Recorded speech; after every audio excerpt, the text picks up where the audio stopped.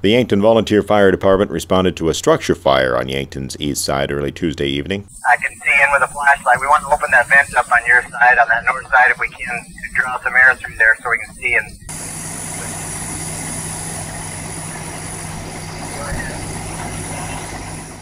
The call came in shortly before 6 p.m., and when they arrived, firefighters found smoke coming from the attic of the home located in the 1300 block of Whiting Street. Access was gained to the attic. The fire was extinguished, with damage confined to the attic area.